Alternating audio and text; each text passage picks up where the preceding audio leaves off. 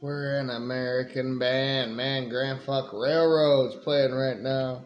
Good time to talk about college athletics and education in general at these universities.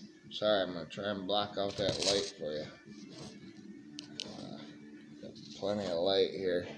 I probably should just move over to my corner where I did the video on Notre Dame. And if they are a national title contender, you'll have to let me know about that. But we are moving over here because that is too... There we go. That's better. Yes. I am the Dependent Fanatic, a professional drywaller that likes to talk about sports. Now, we have to see if I can prop you up over here. There we go. Hey, welcome. Welcome in. Oh, another good sound. Anyway, it's been a late night. You can see there on the clock.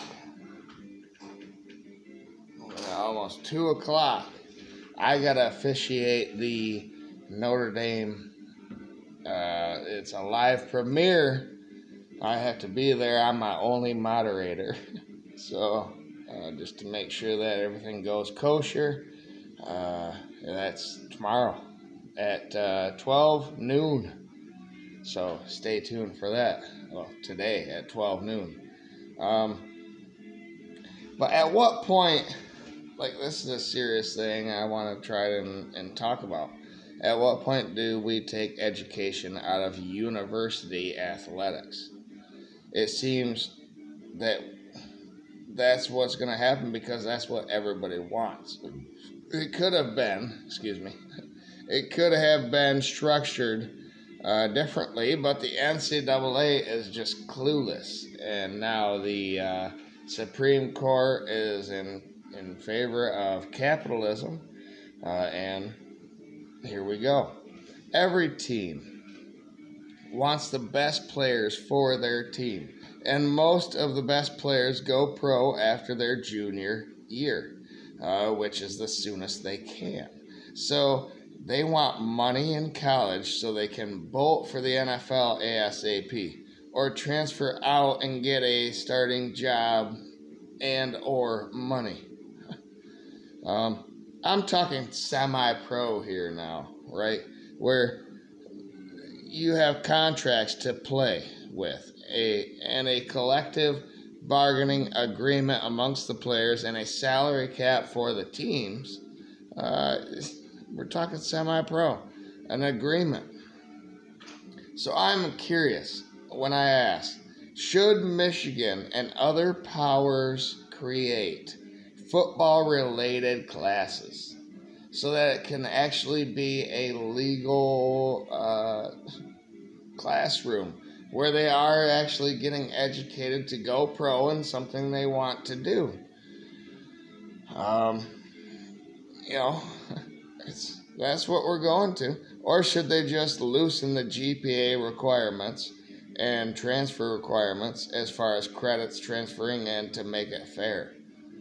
At the University of Michigan, we have a higher academic threshold than others, and it's not fair if you're going pro in football in Michigan. Michigan is traditionally about the academics, the university. It is a university after all. It's a school where you go to learn. So, at what point does the university not care about academics? They've been expanding the playoff, which doesn't help the players. If you want to go semi-pro, I am for it. If it is an even playing field with a CBA, I am okay with the NIL being what it was supposed to be, which was sponsorships. So if you got famous, if people knew you and bought your jerseys, you got money from that. Now we're paying for players just in a general contract scenario. That's what it has to be. I guess my question is, Should a person be able to get a fine football degree from the University of Michigan, consisting of film study, practice, nutrition, weight training, finance, etc.? I'm all for players, but let's stop pretending that this is about education, because it's not anymore. It's not. I have said that universities could have semi-pro teams, but way back, decade ago, in athletics. But at that point, they should get a major in it if they stay the 4 years,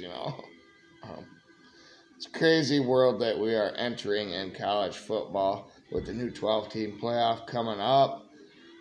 It's all about money. Money drives everything, and it kind of ruins everything as well, traditions and what have you. So we're entering this new world. I want to know,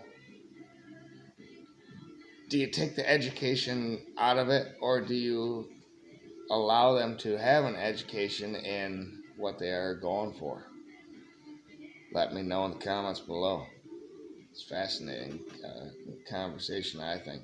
Thank you, everyone. Like the video, share, subscribe, and don't forget to watch all the other videos that I have. And we'll see you on the next one. Have a great night.